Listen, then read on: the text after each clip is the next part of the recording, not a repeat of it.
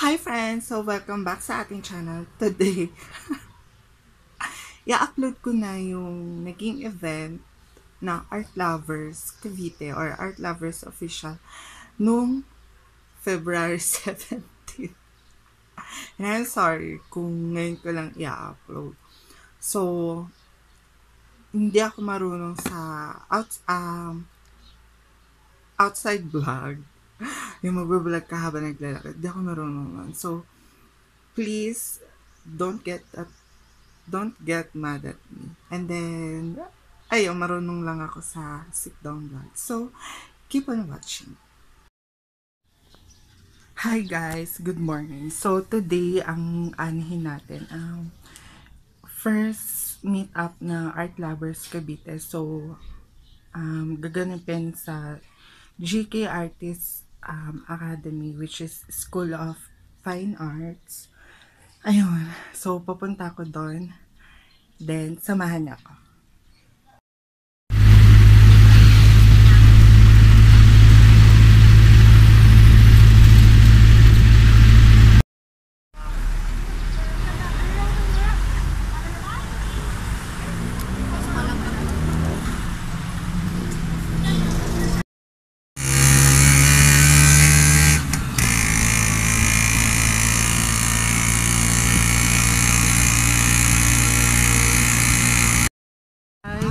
Nandito na tayo sa GK Dasma. Ay naman friend ko. Diba? Tayo ka sa vlog. Hi guys! Ay, meron pala siyang makeup artist. So, ililink ko na lang yung pinaka Link.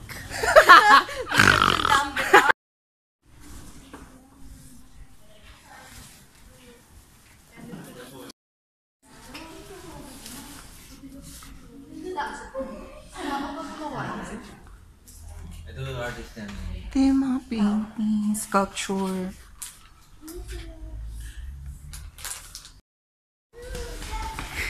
Ito pala. Charot. Ito yung room ng GK. Say hi! Hi! Ayan, hi! Ayan.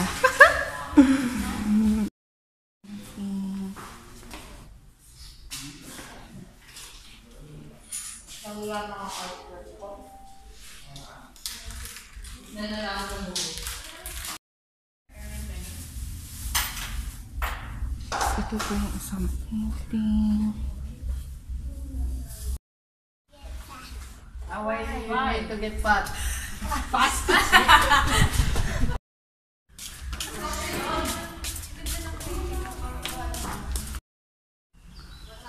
Ibang painting at room ng GK.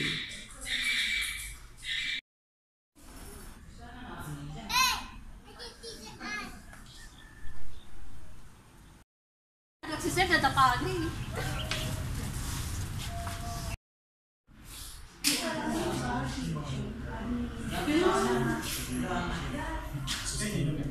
Ikaw lang naman.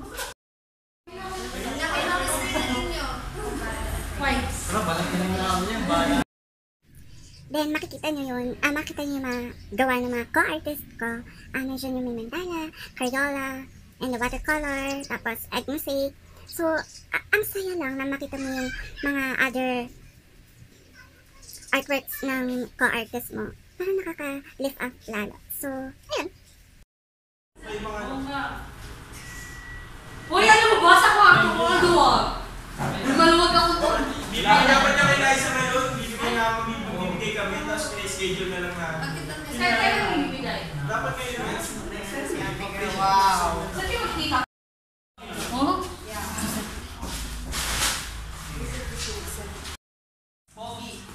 No! Don't tell lies!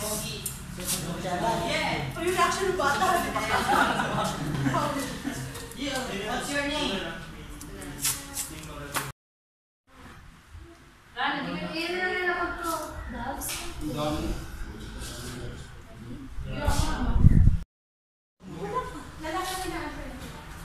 Nag-unfriend ka pala. Hindi ka alam, yung mga Jerry yung Baka nakita mong May talent portion daw mamaya.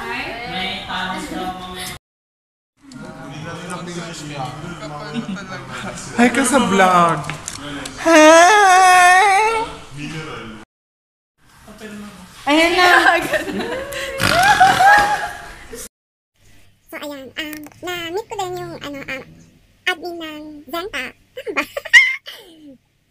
Si Ma'am Sorina. So, if ever na, gusto niyo i-check yung magawa na, i-link ko yung Instagram account niya, link down below. So, ayun, ang saya lang, kasi, nung time na gusto ko mag-switch sa Mandala, kinausap niya ako, ganito, tapos, sinali niya rin ako sa group, tapos, doon na rin ako natutong, pinanood ko yung, yung video ni Sir August. Tapos, yun, natuto na ako mag-Mandala, tapos, nangolekta na naman ako ng mga gelfen, gano'n. Hi guys, so kasama ko ngayon yung mamaw sa Zenta. Tali, i-promote mo yung page mo! Hi guys! I-promote mo yung Insta mo. Hi guys, follow my Instagram, zmandalas.ph. So, ayun, namit ko si Sanaya. Isa siyang mandala artist, and then hair and makeup artist. Ayan, so ilalagay ko na lang yung pinaka-Facebook page niya. So, if ever na magpapamakeup kayo, pag halimbawa meron kayo ng event, so, click nyo lang yung link down in the description box. Hello! Promote mo yung page. Hi guys, please like and share our Facebook page. It's Hair Makeup by Josie. We'll have the link down. Thank you! Happy birthday to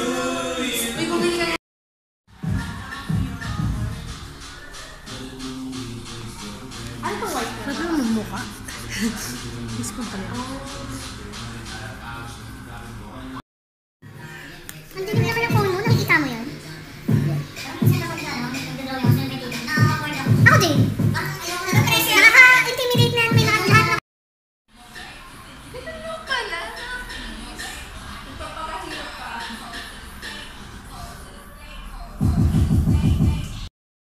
Mag-picture tayo na wala si Obi.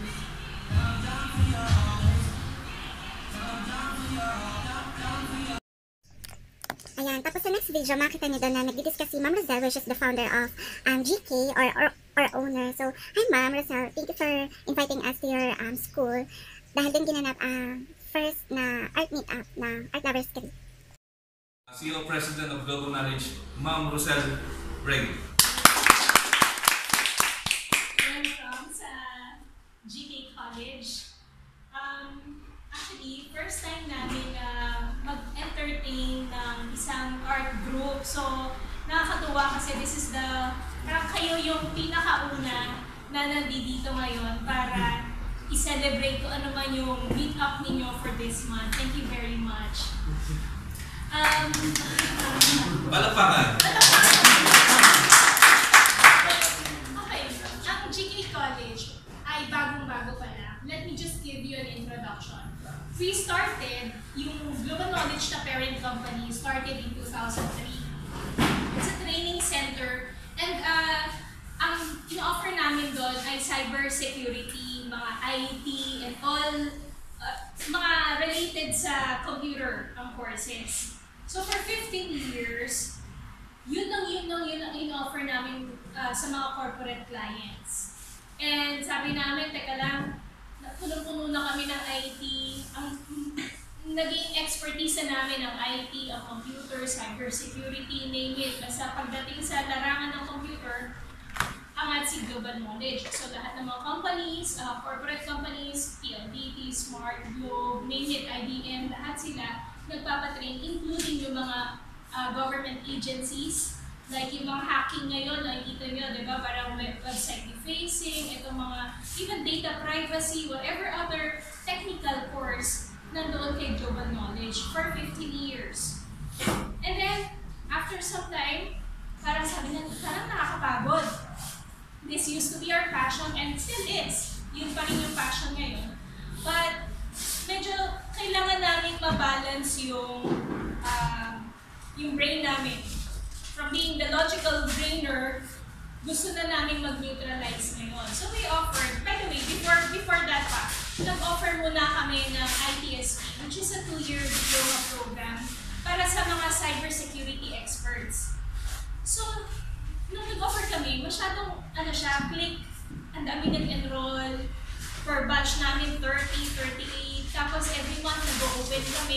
And it was really very successful. It was non-SHED, non-TESDA accredited. Pero may international certification kasi nga nakatandem kami, nakatie up kami sa global. Sabihin, meron kami international affiliations.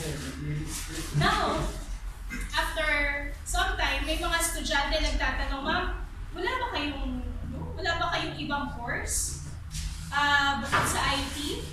Sabi ko, ano ba yung gusto niyong course? Sabi niya, mga fine arts, ma'am.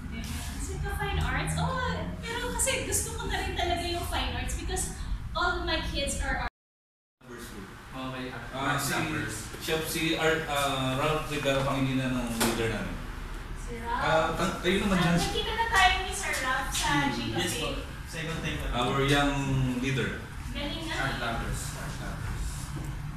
And yung karamihan, students pa, or college na, or working professional. Yung iba po student pa, yung iba working. Kayo lang ha. Kami na. Thank you Sir Adam for kasi most of them kilala naman nila ako. So mamaya, I think mamaya ako na iyan yung part ko. Kasi sa demo naman eh. Yung with regards to portrait, from basic to advanced. Hindi ko muna ipapakita sa inyo yung bilis the speed. Doon muna, step by step tayo kung paano gumawa ng proportioning, accuracy, speed, yung speed later, accuracy, and beauty.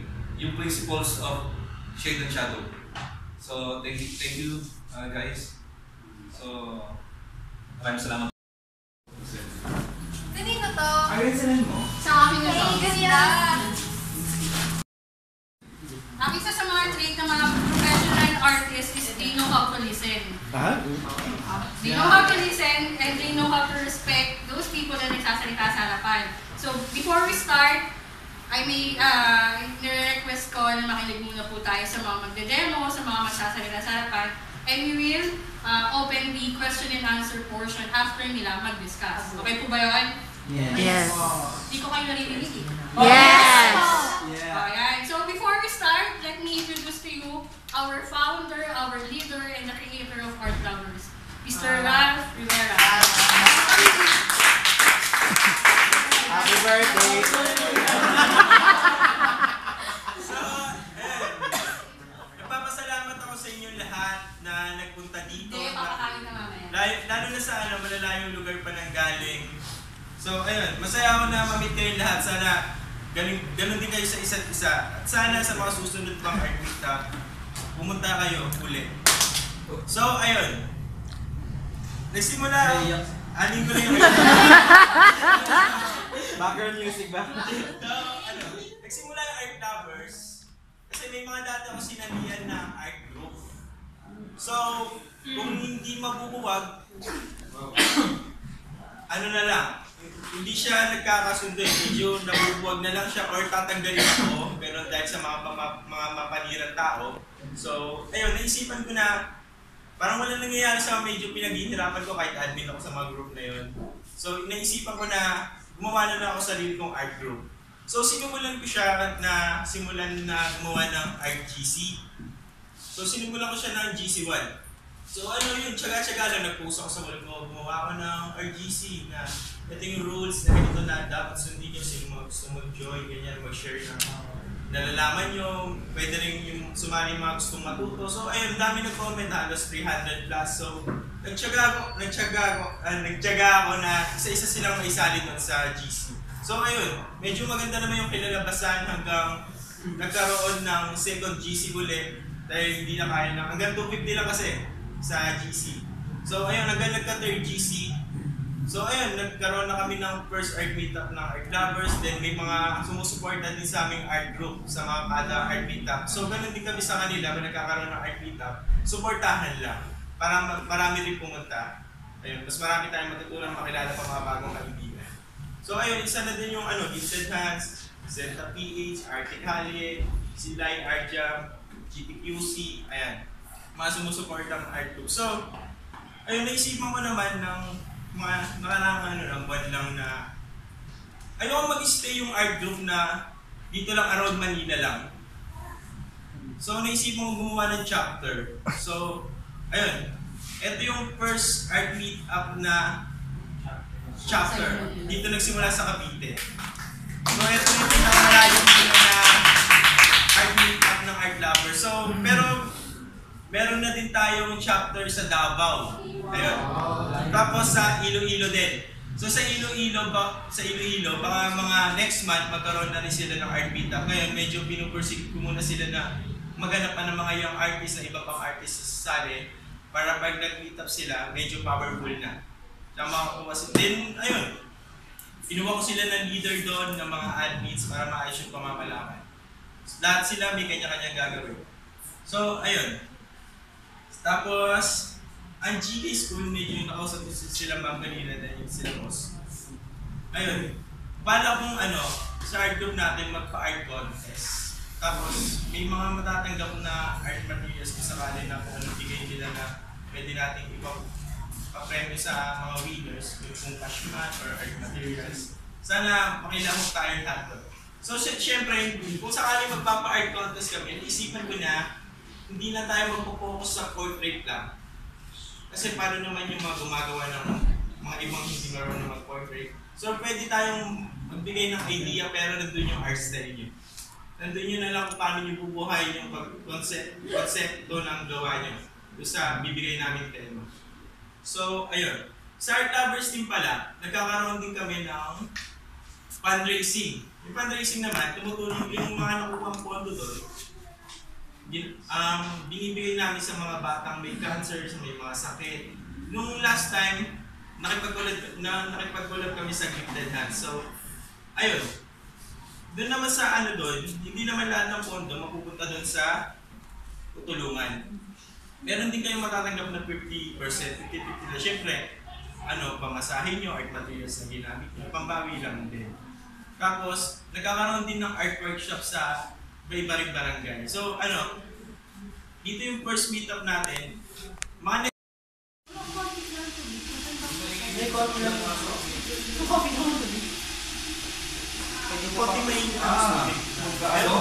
nagko-copy po kami dito. Ito.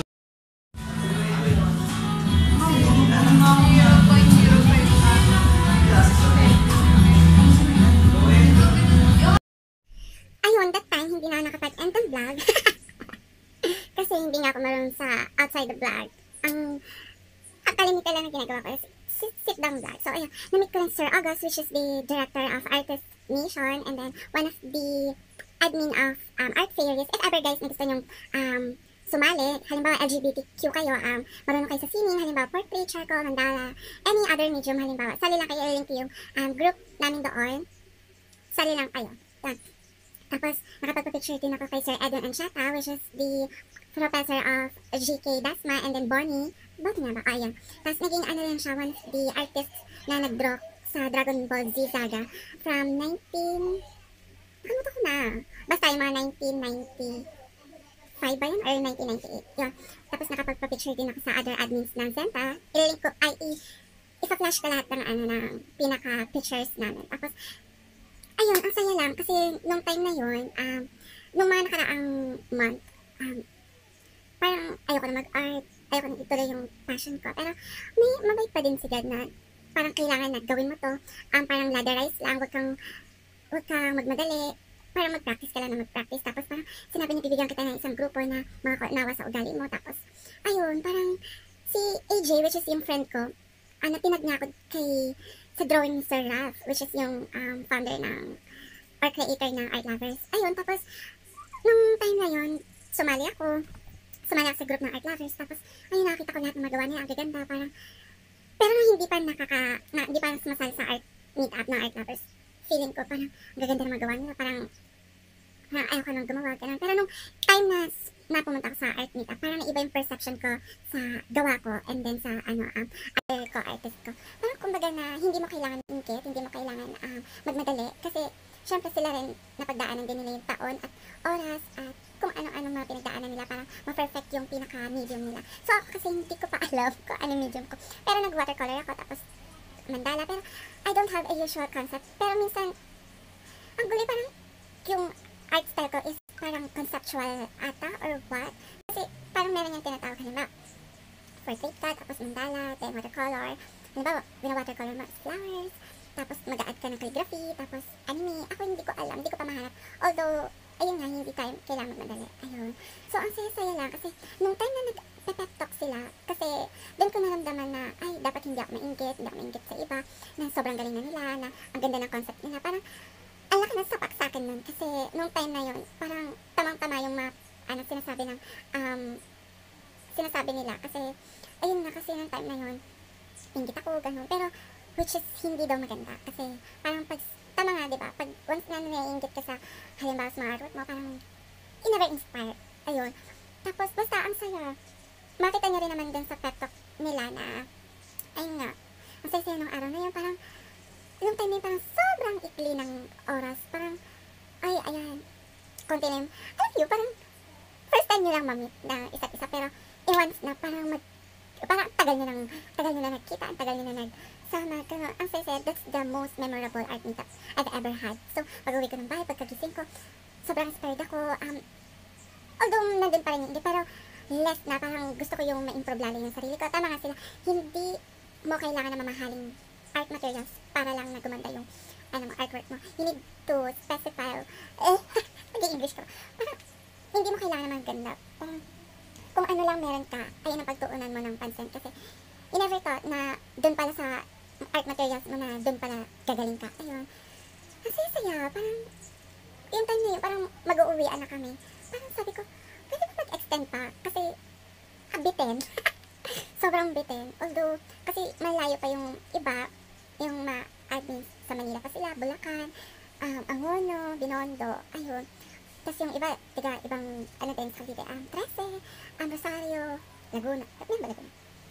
Wala. So yun, sobrang saya. Ililink ko na yung group page ng Art Lovers Official and then sali kayo. Lahat ng mga nabanggit ko, ililink ko lahat down in the description box. So, ayan.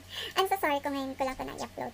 Thank you so much for watching. Lahat ng social media account ko na sa baba. I will see you. Don't forget to subscribe ha. Tapos click nyo na yung bell button para update kayo sa ating video. I will see you on the next video.